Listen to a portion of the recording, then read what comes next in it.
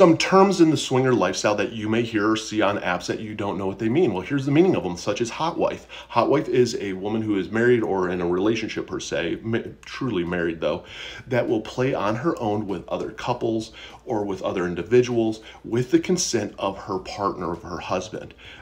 Sometimes there's video recording involved, sometimes there is pictures involved, whatever it might be. They're dynamic, and it's about that reclaiming, reconnecting side of it after the play. Another term that you may hear is the stag-vixen combination, and what it is a stag or vixen. You find your partner is the most desirable individual and human out there, and playing with somebody almost rekindles and makes you want your partner more, and it's that joy of watching your partner have fun with somebody else and knowing ultimately that they want you more. The stag is the male side of this, and the vixen is the female side of this dynamic. Another terms that you may end up hearing is something such as parallel play, which is playing with your partner and no one else physically, but maybe in the same room as them or in the vicinity of them, so that you can watch, hear the same sounds, but there is no touching whatsoever.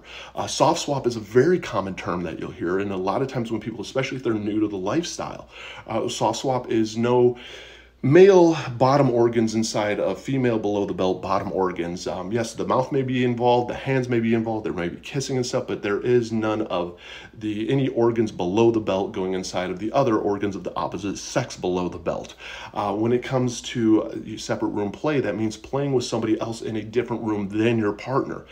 That is a dynamic that is out there, and these are just common terms that you hear on lifestyle apps. And the main reason on apps that you see a lot of these different terms out there is because ultimately you want to know right away if you're going to swipe on somebody or if you're talking to somebody, if you're going to connect in that play style wise. Because ultimately we're on apps and you're talking to others because you want to play. We do enjoy the friendship side of it, and the friendship side of it is amazing, and you do make some amazing friends in it, but you're not going to invest this ton of energy in somebody if there is no desire or ability to play, because your dynamics are different.